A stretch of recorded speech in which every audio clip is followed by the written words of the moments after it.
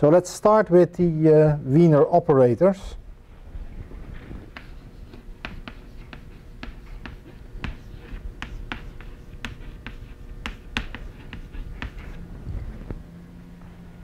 And as I said, step one is to derive the expression.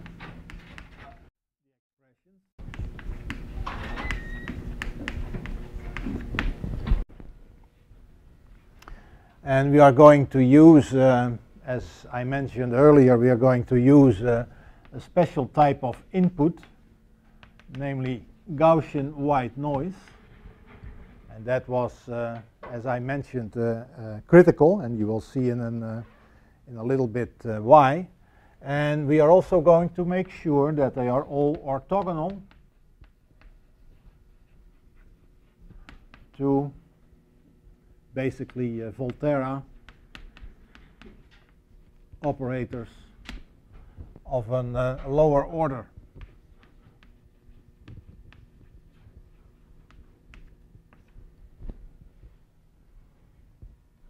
And basically these two features relate to each other.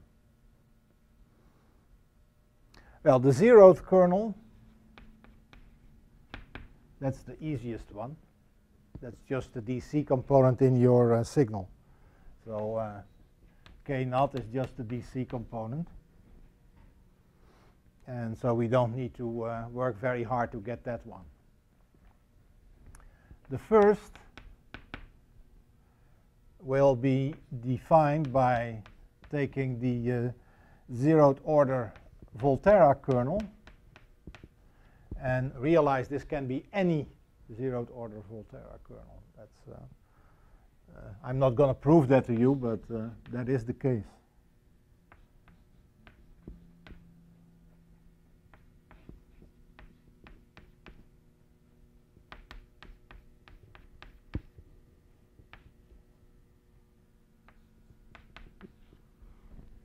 And we are saying that the correlation between this zeroth order Volterra kernel and the first order Wiener kernel, the correlation between these two is 0. And since I'm assuming that the system is, that the signals are all stationary and ergodic, I'm actually, since they are ergodic, I can use a time average. And recall that these triangular brackets just mean a time average. It's an integral over an interval divided by the length of the interval. And then the second one, I can have the same demand here, that it is independent from the zeroth order one.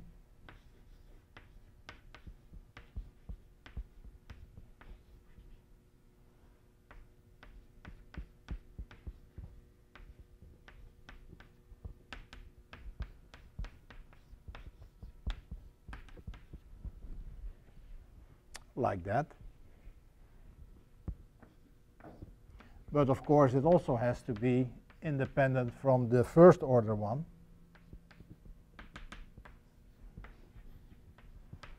I'm just doing dots here because I don't want to keep repeating all this stuff.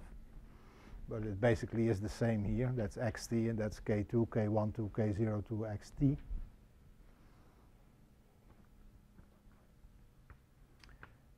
And we will stop here in our derivation. You could go on, of course, with the third and the fourth and the fifth.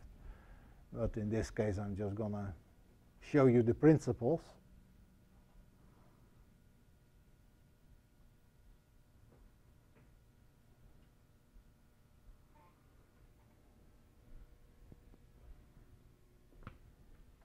Now let us start with this one. And you can read that also on page 65. And let's write this out. First of all, the zeroth order Volterra kernel is also just, in this case, a DC term. And then I'm going to write the first order one.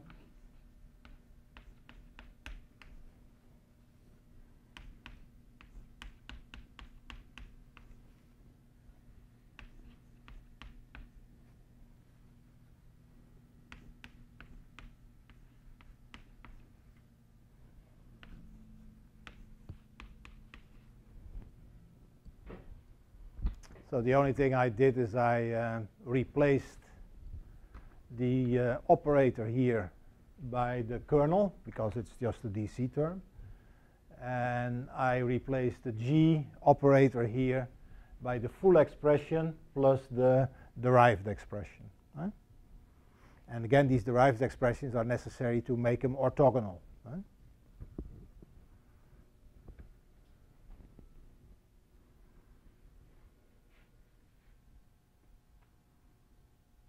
Now let's have a look at this expression. I am taking the time average of this expression. And now I am going to make the assumption that I may exchange or interchange the operations. So basically there is an integral involved here for the time average, and there is an integral involved there for the time average. And I'm going to assume that I can interchange them. If I do that, I can just say, okay, I'm going to this expression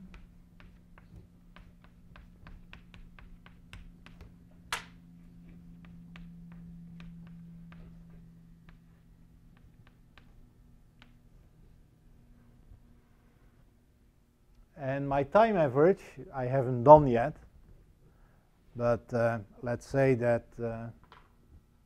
I'm going to now move this time average. I'll give it a different color to show you where it goes. If I took the time average of this one, it's not very interesting, is it? It's a constant. So time average of a constant is a constant, so I can just leave that. The same thing is hopefully true for K1, which is the kernel. I hope that that kernel is constant, otherwise we do not deal with an LTI or an NLTI system. The input X is not constant, so I will have to put them here. Then here the derived kernel here, it's a zeroth order one. It's going to be a constant again, so again I don't need to. So you can see that basically I can now move my averaging brackets really easily around the input instead of around the whole expression. And now you see why it is actually pretty convenient that we have chosen Gaussian white noise with a zero mean, because now what is the expression, or what is the result of the average of this? Well, by definition that is zero, so that thing vanishes.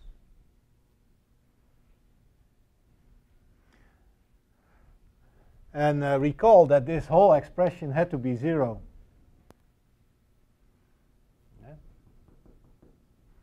So that means that the only way that this is actually going to be zero is when, in this case, this is zero as well. So in this particular case, the K01, the derived kernel, doesn't play a role. It's so now I can draw my conclusion that therefore I can now write down that G1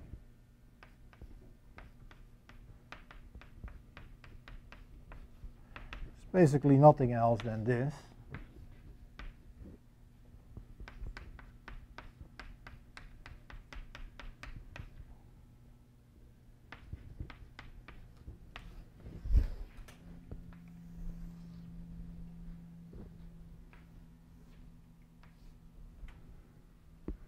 And this is my result for the first Wiener operator.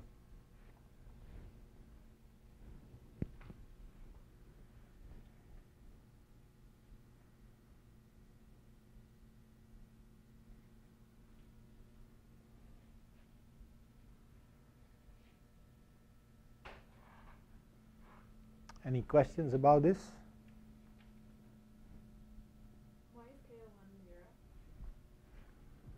This expression is zero.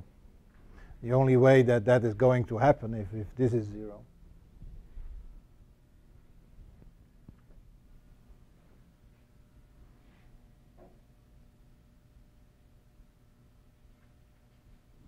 because this is not 0, this is 0, so this has to be 0.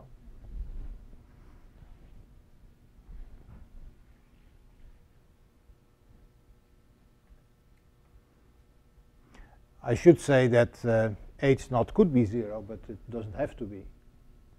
So for that reason, you have to assume the case where it's not 0, and then it has to be like that.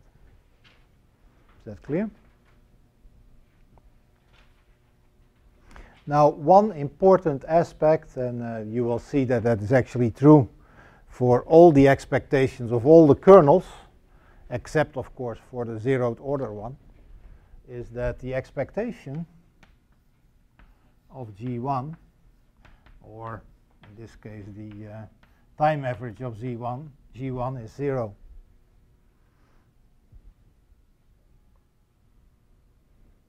And you can easily see that if you put again these triangular brackets around this expression, and you do the same trick as we were doing here, then the triangular brackets will end up around this x. That thing will then evaluate to 0, and that means that the expectation of G1 vanishes.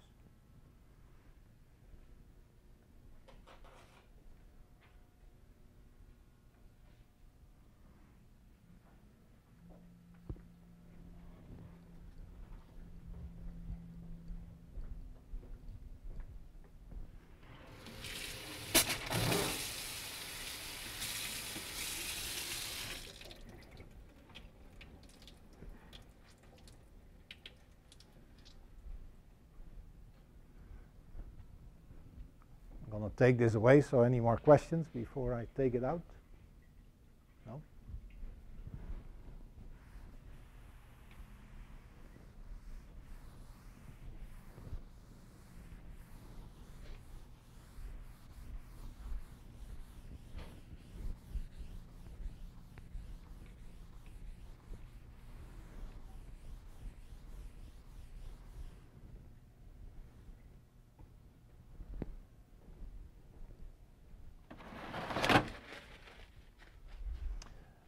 So now let's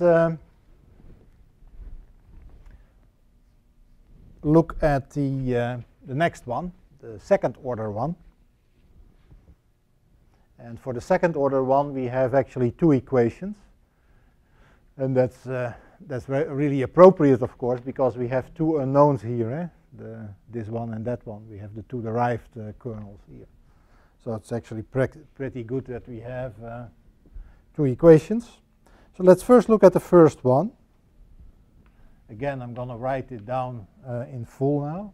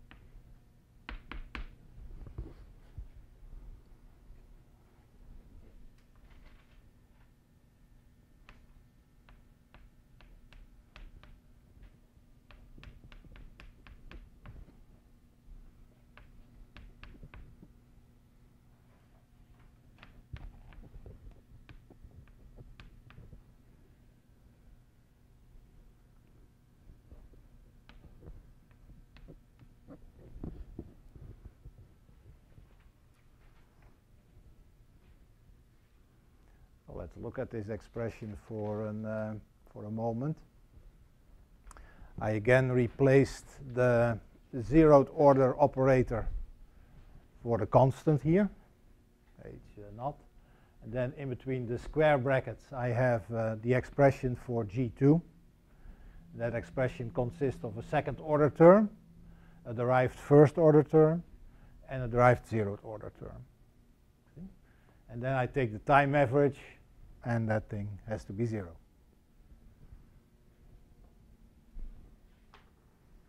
Now I'm going to do the same thing.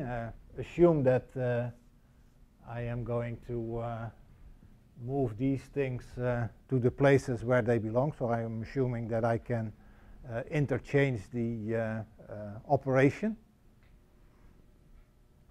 something I can do on the blackboard really easily now. So I'm just going to wipe these guys out.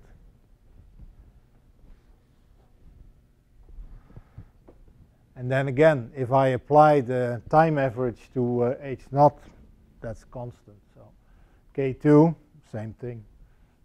Here, I will have to apply the average. And here I have to apply the average. And again, here I don't have to.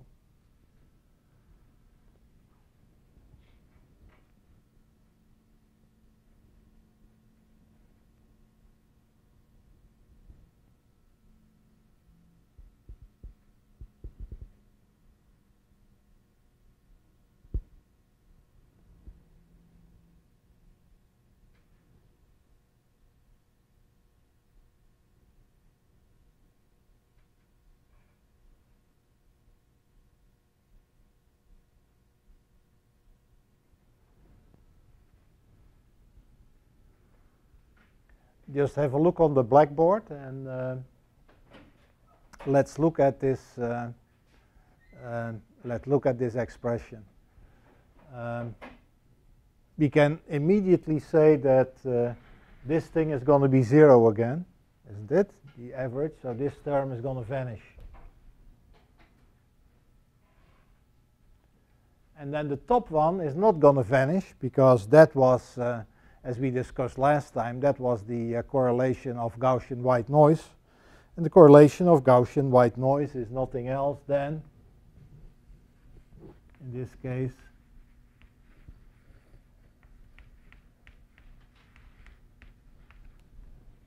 the variance times the delta function, because that is only non-zero if tau 1 and tau 2 are equal to each other.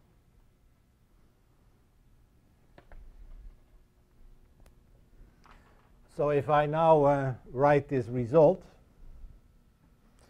I get the following expression.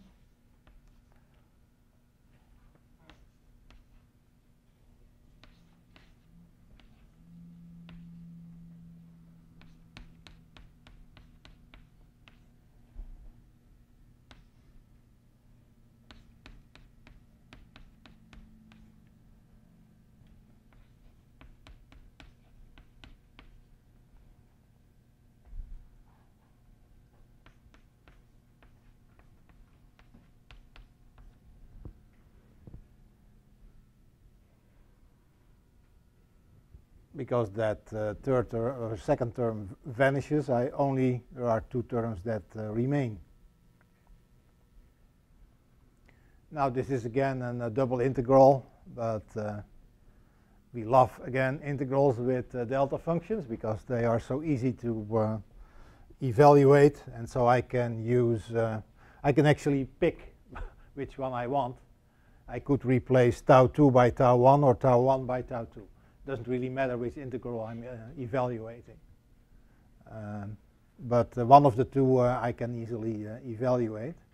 And since this whole expression again has to be 0, I can now get the result for my derived Wiener kernel.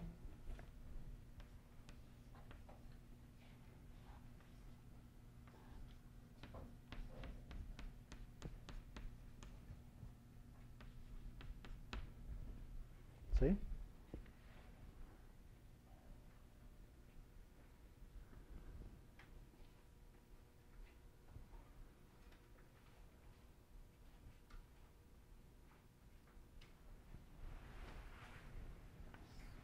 So this is an important result, and one of the things that you should realize when you see this expression is that this derived kernel is uniquely derived from the second kernel. So although it is a zeroth order component, it is completely derived from the second order kernel.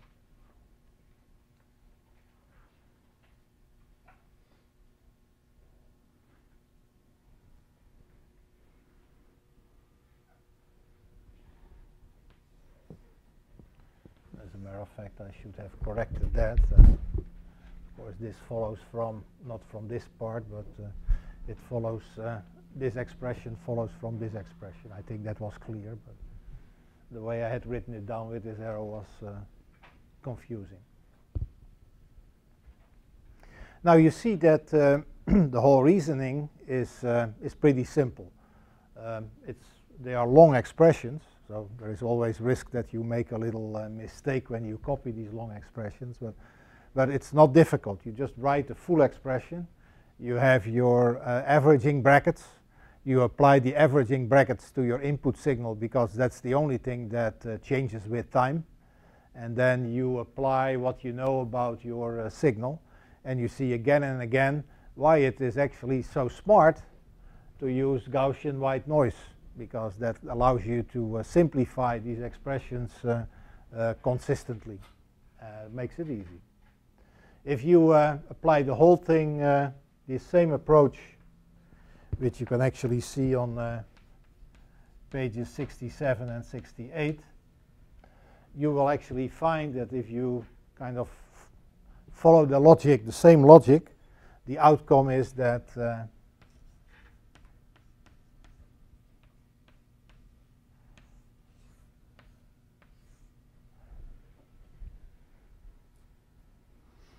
the other derived second order kernel vanishes is 0. Just as we had the 0, 1 vanish, that 1, 2 will vanish too.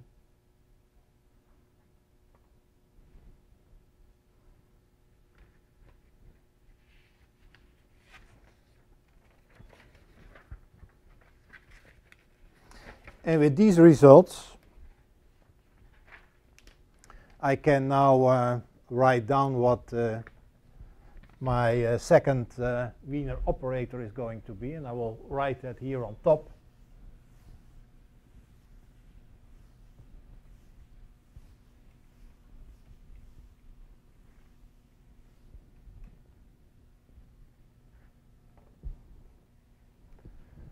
My second operator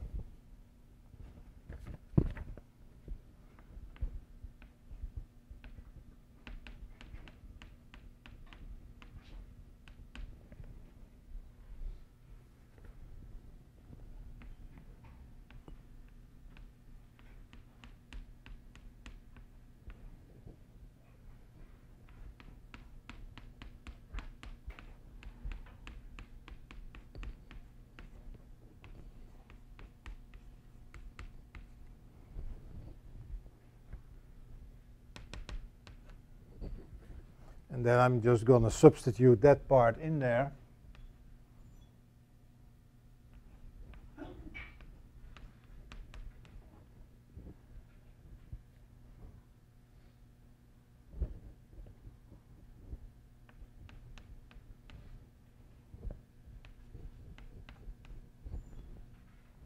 And this is my result.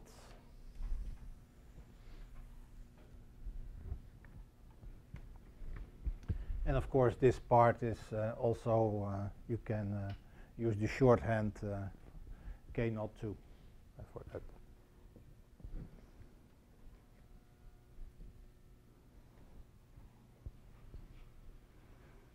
Again, here, it's important to realize that the expectation of G2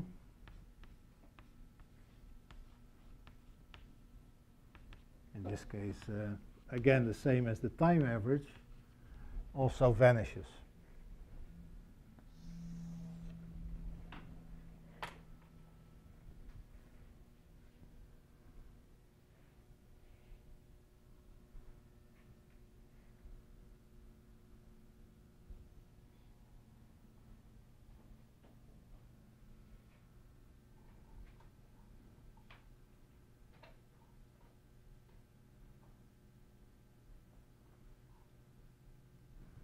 And you can again see that very easily if you put around this G2 expression the time average brackets. And then the time average brackets will end up around the input here. And if you do that, you will get again sigma squared times the delta function that evaluates to exactly the same expression as this. So you get the same expression minus the same expression as again 0. So it's, and that is actually really important to realize that all these expectations, and that's another thing that's important, they just vanish.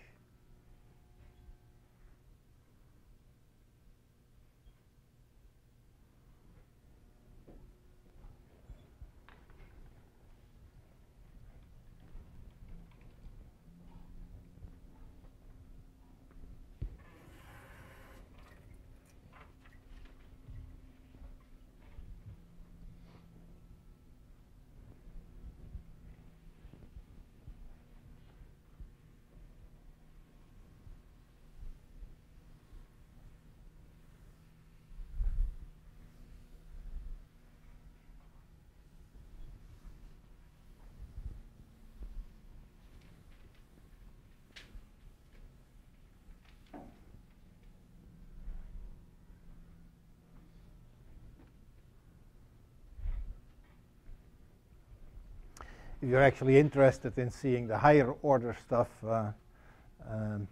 there is a book by Schetsen that has been reprinted.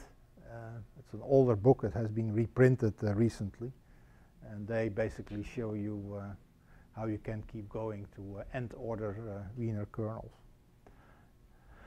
Although theoretically of interest, computationally, we still have to wait until we get really faster computers, because these things are computationally really intense. So that's the reason that most papers won't go beyond the second order, maybe the third order, but that's about it.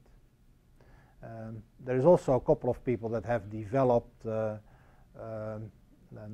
kind of a regressive method to determine Volterra kernels, and they can go also a little bit higher in order.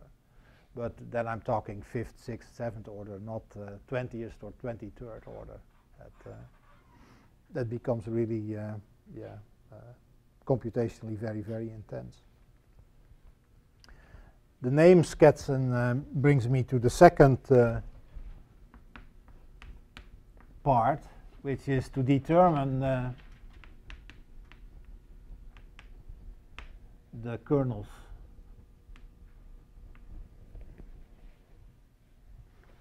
And that method is known as the Lee-Schetsen method.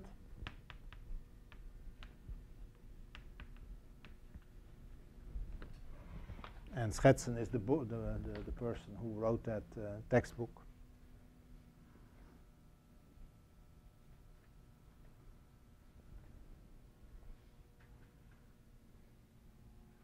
Let me ask you this. Any idea how we could get a zeroth order kernel?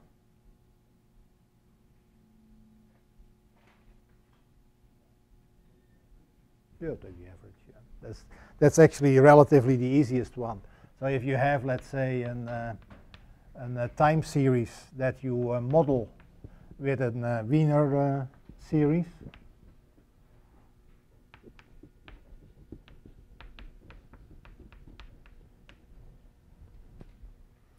then the only thing that you really need to do is, again, take the average of your time series. And since I mentioned to you that every Wiener operator vanishes when you average it, the only one that doesn't vanish is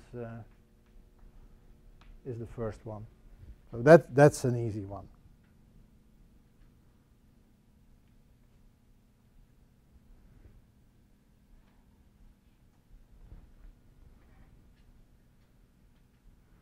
Now the first order kernel, and that's kind of the reason why this is called the cross-correlation method from Lee-Schetsen, is you take your signal. Let's say that this is your signal, and that the input to your system is x, and then you take the time average. So here you have your cross-correlation expression, the time average of the product of the two. And I'm using now a V to indicate the delay, because I'm kind of running a little bit out of symbols.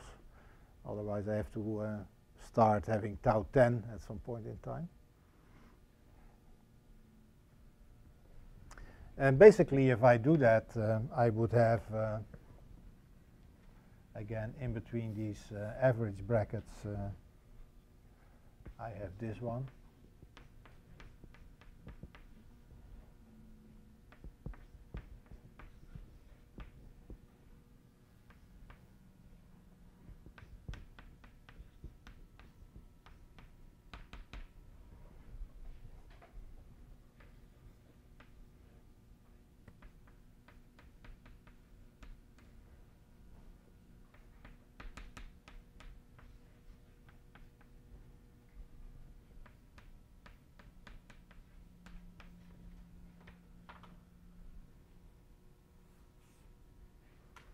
Again, if my system is modeled by this series and I multiply this with x, I can basically is the same thing as multiplying each of the operators.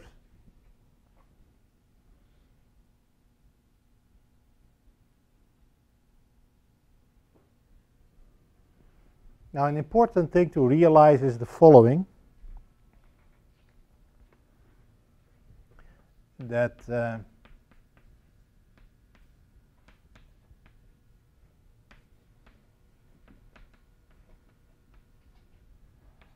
this expression can be seen as a Volterra operator.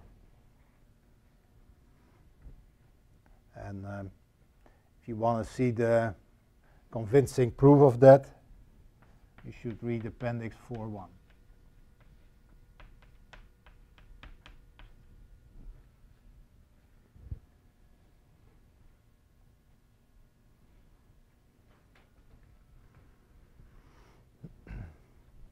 But considering that this expression is the, in this case, a first order Volterra operator, I can look at this thing again and say, well, you know what? This thing has a higher order. This is a second order, and this is a first order. This is an nth order. This is a first order. These things are designed so that they are independent from lower order Volterra. So these guys go. And the only two that I need to consider are these, because this is the equal order and this is a higher order than the Wiener operator.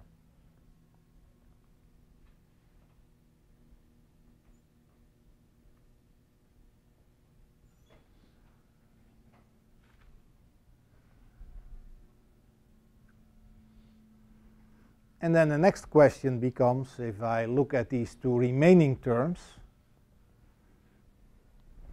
you have any idea what would happen with this term?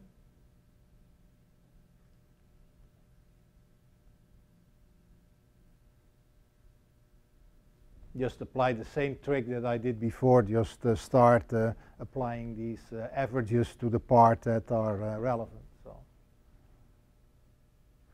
this is a constant. This is the signal.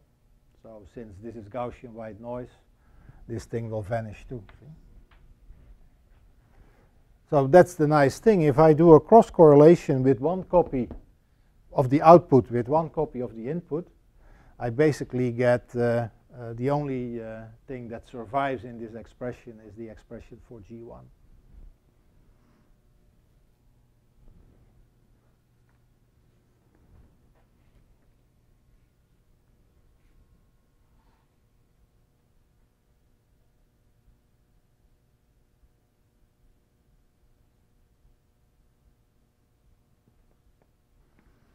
So we should probably write that out in full. Create again some space.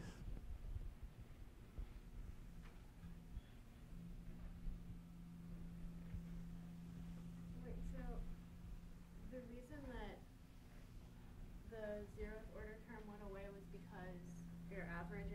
signal, which is Gaussian white noise. Yeah. Why doesn't that happen for the first order term? That's because the expression actually has the correlation. Yeah, let's kind of write this thing out, then you will see it. Yeah. All because right. this is a constant times noise, so that means that is a constant times the average of noise, which means 0. Let's write this thing out completely, then you will actually see it, I think. So let's kind of write, for G1, let's write the whole thing.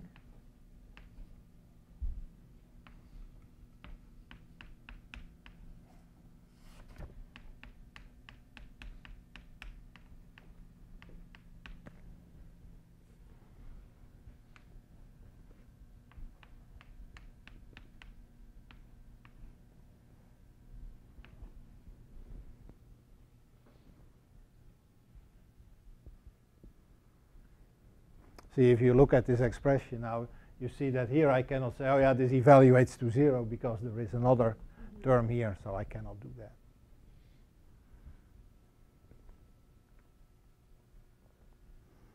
And so I'm going to import this thing in the whole expression.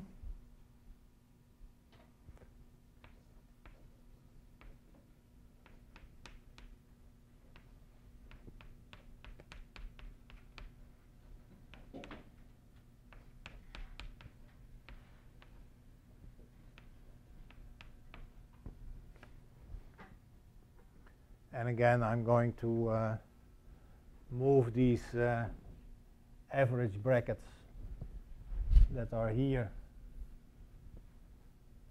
to here. And now you see that this thing does not evaluate to 0. Because if I evaluate that, I will get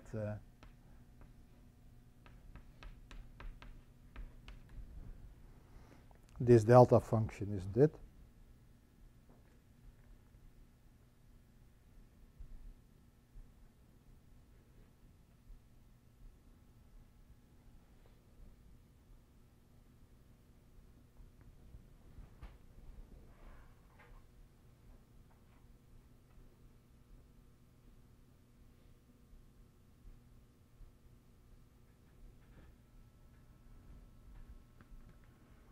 And again, this is one of our integrals, and this is just a single integral, so that's even easier with the delta function. We love to evaluate them, so we're just going to plug in this case, V1 for tau 1, and this whole thing simplifies to this.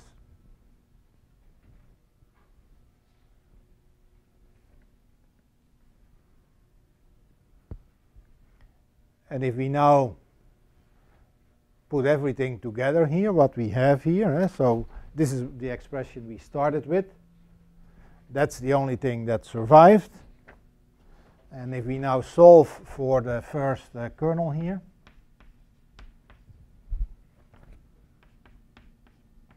we find finally that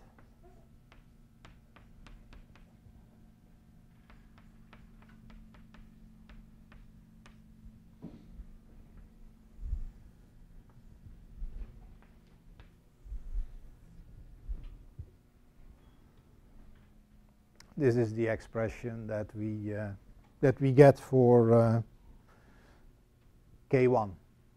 And you can see that we can determine the first Wiener kernel, K1, by doing a cross correlation of the output with the input.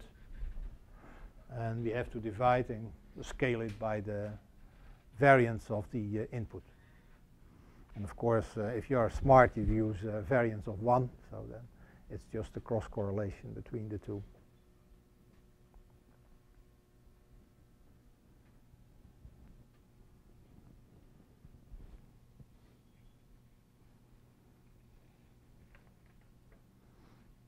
And you see that again and again and again. The principle is you write down the expression, you have average brackets, you apply the average brackets to the part of the signal that varies. Then you evaluate what the outcome is, and because we deal with Gaussian white noise, that is relatively simple. and then we just simply solve for this case. So we now know that if we have a Wiener series, the first kernel is just the DC component, and the second kernel we determine from the correlation between the output with the input. I'm going to explain the overall procedure with you by projecting figure 4.2.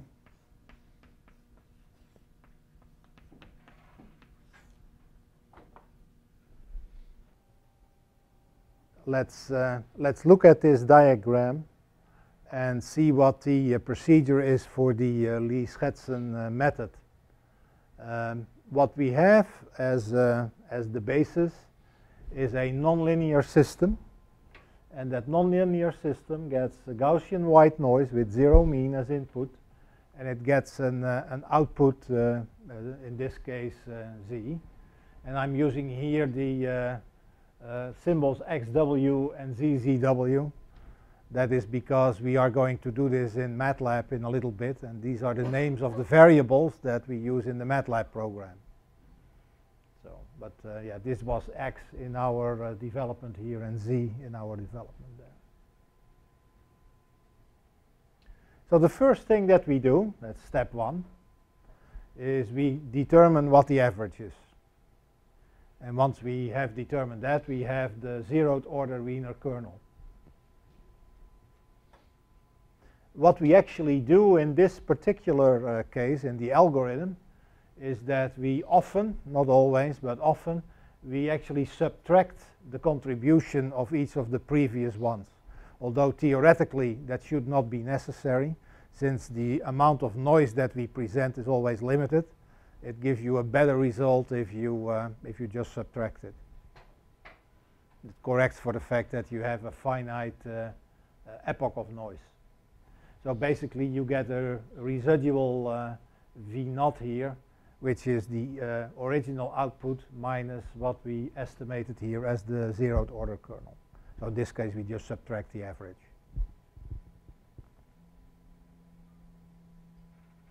That's step two. Then once we have that, we do step three. And step three is what we just finished discussing. We are doing a cross correlation between the output, in this case the corrected output, and the input. And that will give us an idea of what K1 is, the first order kernel.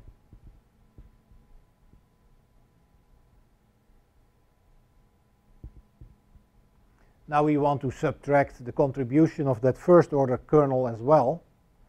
And so that is requires an extra step relative to the theoretical algorithm.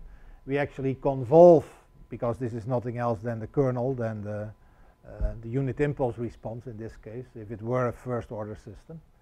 We convolve this kernel with the input and then subtract it from, again, what we had here as V0, and we get V1. So V1 is basically the output corrected for the contributions of the zeroth and the first order kernels.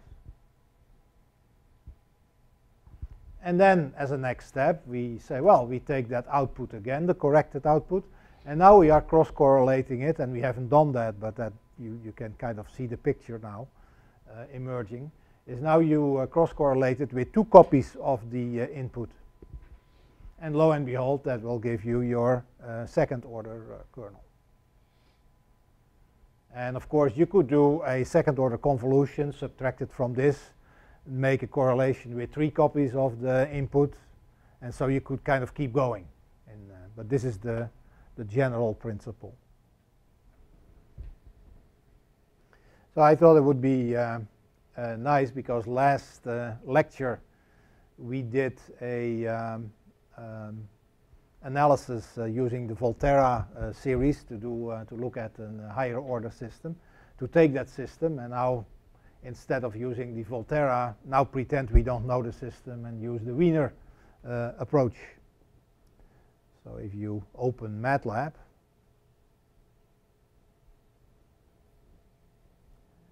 and you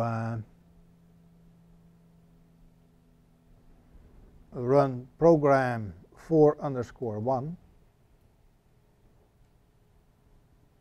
that's basically the same system as in program 3_1. So you get the same question about this RC.dt, and then you get a bunch of figures. A number of them will look very, very familiar. It also will take a little bit of time. That's because these computations with the noise take quite a while. But in the end, you will get 9 figures. Now let's look at what they mean.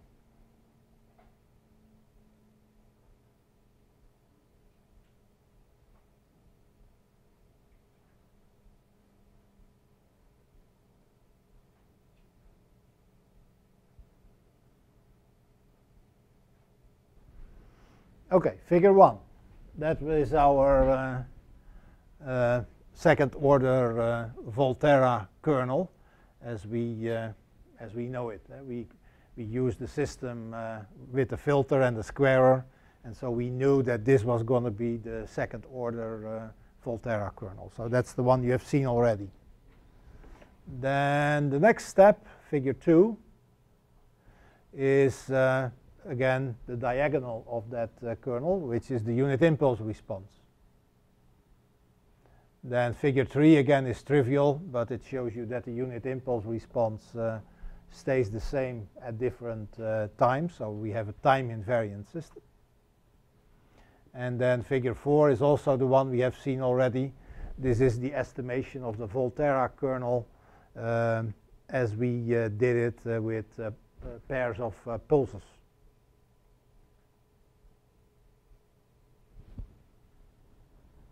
Now we are going to go to the Wiener part of the estimate. And figure 5, the top and the bottom, shows you a little bit of the characteristics of the input signal.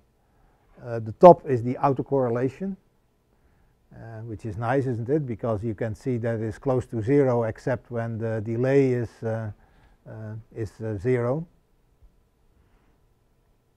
And I've made my life easy. I haven't even bothered calibrating the scale. That's not an example you should follow. You should basically make sure that your time scale is correct, because of course here in the middle is where delay is 0. Here is positive delay and there is negative delays. And then the other thing is that I showed you the amplitude distribution. And you can see that although it is of course a bit limited because it's not an infinite time series, you can see it is a Gaussian one. Then we go to figure 6.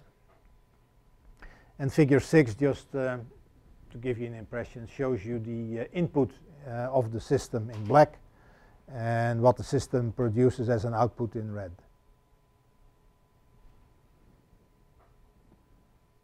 Figure 7.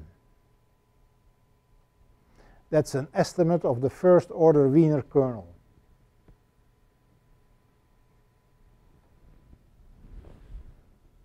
Are you surprised by this result?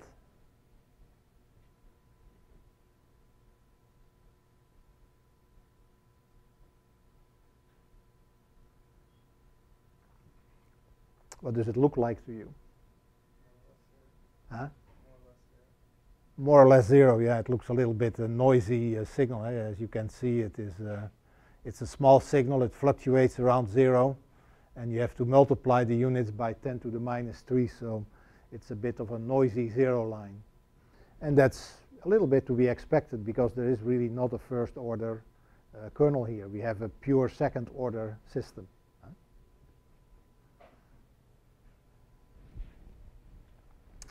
And then last but not least, oh no, not last, almost last, but certainly not least, here we have the second order Wiener kernel.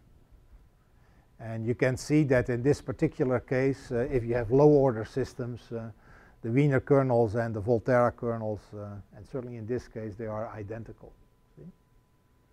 So the Wiener approach is a good way of estimating what your Volterra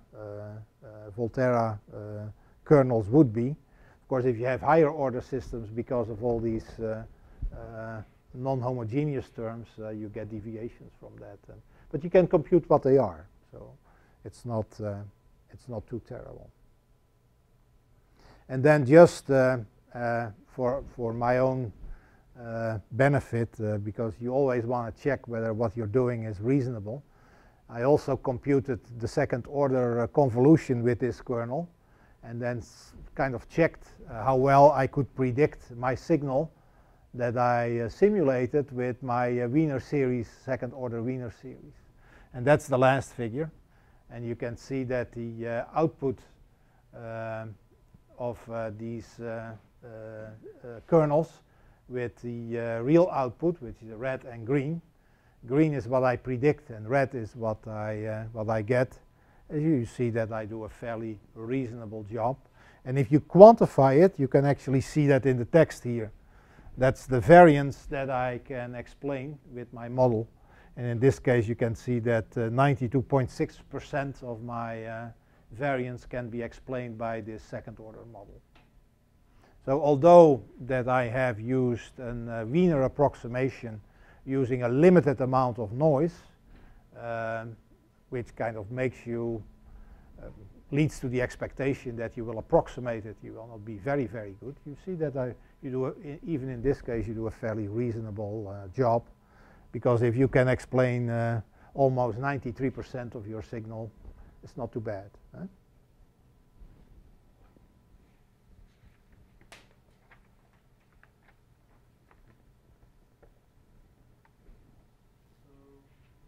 Normally, if you're trying to model an output, a system, and you see that it approximates less than 90, would you go to a higher order?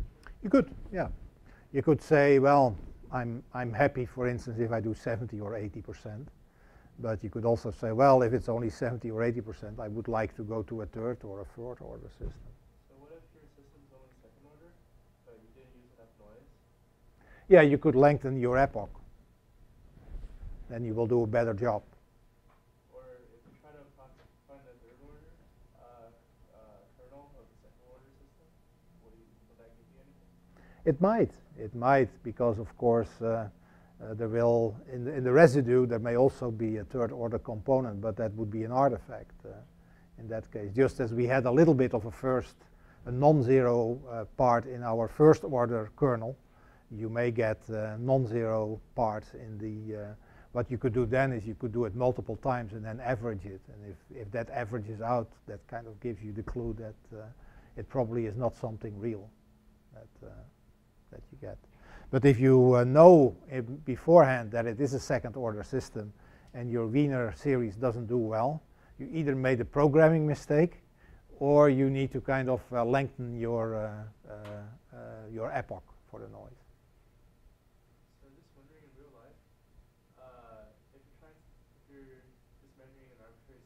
Mm-hmm. How many Wiener series or kernels do you usually want to use? Actually, you will see a couple of examples in the next few minutes, and also the next lecture. I'm going to let you read a paper on this method. So you do, in general, you do pretty good with 2 orders. So it's not too bad. Any other questions before we talk a little bit about practical applications?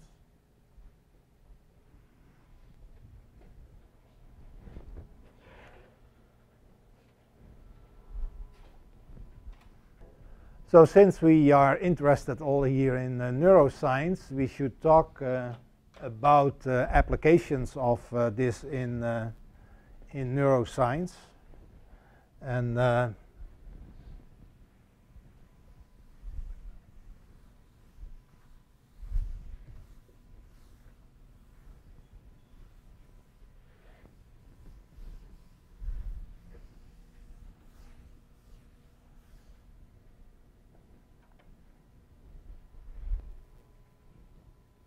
an important thing to kind of consider in neuroscience is if you have either a network or a neuron or a piece of a neuron, if you assume that it is a nonlinear time invariant system, you deal with some input, then you deal with some output. But in neuroscience, the input can be indeed continuous, as we just had in, let's say, a noisy type of signal. That could, for instance, be a noise that you deliver to your ear, and then you are providing noise to the auditory system. Or you could do, let's say, a noisy input to a neuron. If you voltage clamp a neuron, you could basically provide noise to that neuron or to the network that is. But as you know, we also may have an impulse input, because some neurons basically get spike trains as an input. And that's, in a way, is the same way for the output. Some neurons or some parts of neurons will give a gradual, continuous output. The retina cells are examples of that. So people who work in the retina, they basically, unless you look into the ganglion cells, you get graded responses, which is kind of like continuous here. But of course, many cells basically spike and give you impulses.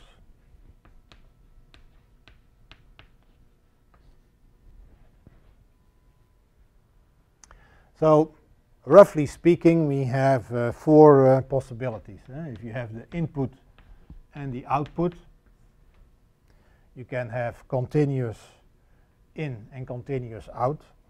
You can have continuous in and impulses out. For instance, if I stimulate the cochlea and I measure the response in the auditory nerve. I can have pulsed inputs and continuous output, and I can have pulsed inputs and pulsed outputs. Now let me use I here because I used impulse instead of pulse.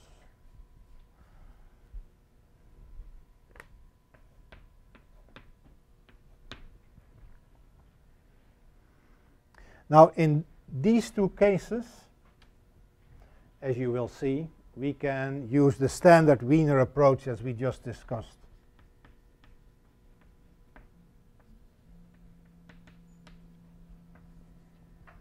In these two cases, we cannot, because I mean, impulses are not Gaussian white noise. So that, the good news is that if you still would like to apply that, you can actually modify the Wiener approach for impulses. In that case, you have to assume that the impulse trains, or you have to make sure, if you deliver it yourself, that the impulse trains are Poissonian, so basically random.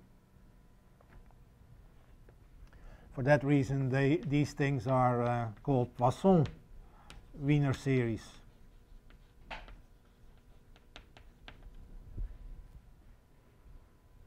And because of the time this year, we won't get to that. But if you're ever interested in it, the whole derivation and the way that you have to deal with that is described in Chapter 5. It's completely analogous to what we did in the Wiener series, which is described in Chapter 4. And the idea is completely the same. You basically make your input in such a way that it's easy to interpret time averages of your input, and then when you do that, you apply much of the same principles as you have just seen this lecture for the standard Wiener series.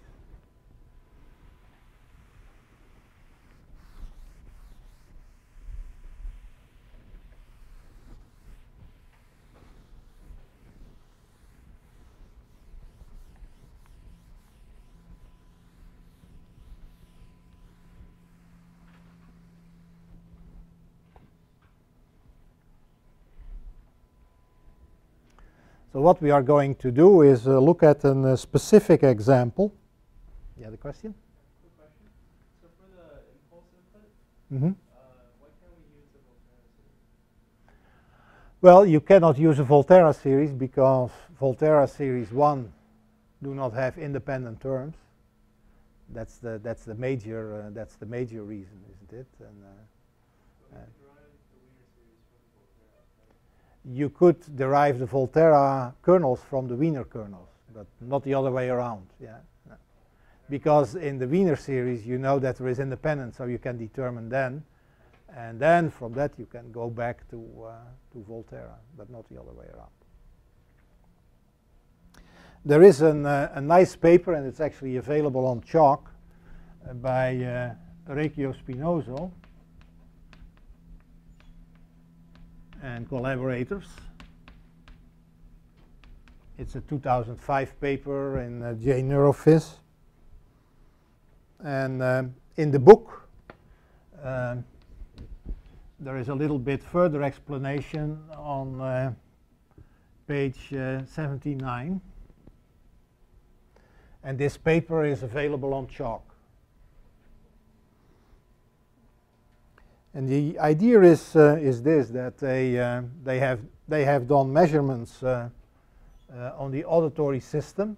So if this is the cochlea and this is the, let's say, the auditory nerve, they have provided a sound, a noisy sound input.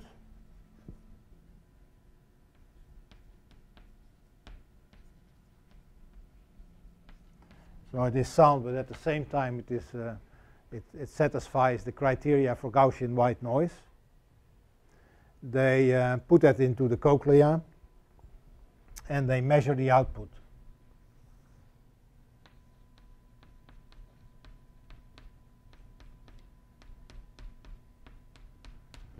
And so they get spike trains at the output while they have a continuous signal at the input. So we're having exactly this example. We have continuous input and impulses as output.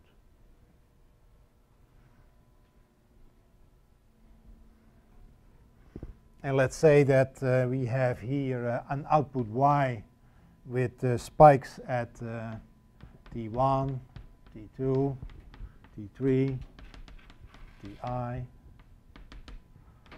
Tn. Then we can represent this output also as a set of unit impulses. And here you see a different use of the unit impulse. I'm now saying, you know what, for the spikes, the only thing that I'm really interested in this spike is the timing. So I can just represent this as a set of unit impulses. And so now I have a mathematical expression for my input, which is Gaussian white noise with a certain variance and zero mean. And I have a mathematical expression for my output, which is then a sigma of a bunch of delta functions that represent the time delays, or the times where the spikes occur.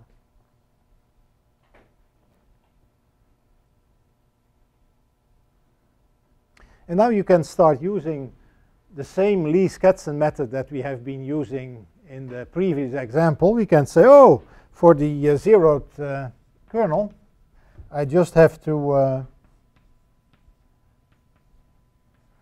do the average of my output, which is nothing else than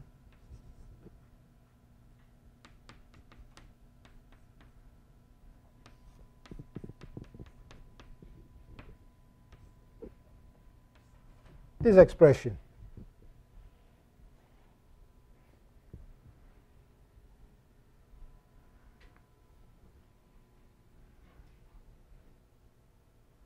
So now what will we do? In order to evaluate this, we do the same thing as we have been doing before. We just exchange or interchange the operations. And in that case, I will write that down here.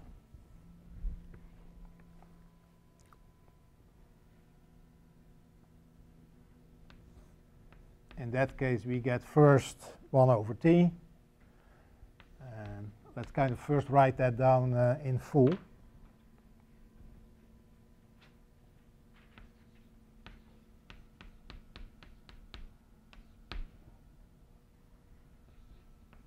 So now instead of the triangular brackets, I write it as a real time average with an integral. And now I'm going to interchange my operation.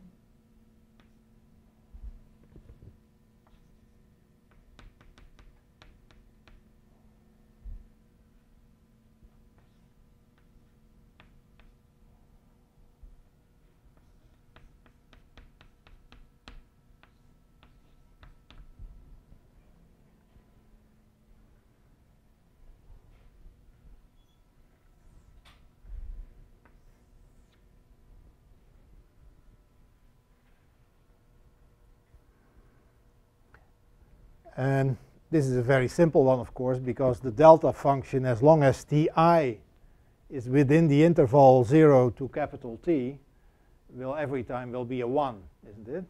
Because the area was always defined as 1. That's how we defined it all the way in the beginning.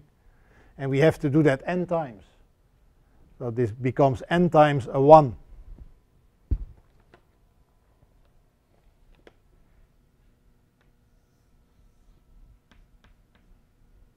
And so this whole thing becomes n over t, which is just the number of spikes over the time interval that I'm looking at. So it's basically your base rate of spiking and not.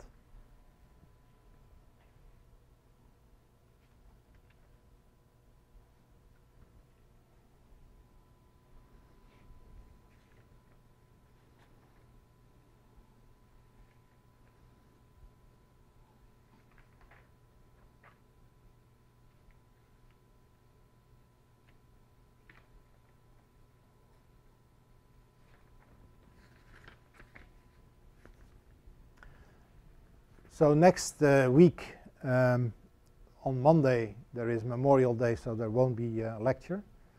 Then on the Wednesday, we are going to spend the second half of the lecture to discuss the first part of that question that you also need to do for your exam. Because since you don't have a homework session on Monday, that will give you the opportunity to do that in the second part of the next week, Wednesday's lecture. And the first part of the Wednesday's lecture, I would like to spend discussing with you this paper. So basically your homework for next week is to read this, this paper. And as a matter of fact, you will be one of the few worldwide neuroscientists who will be able to understand this paper.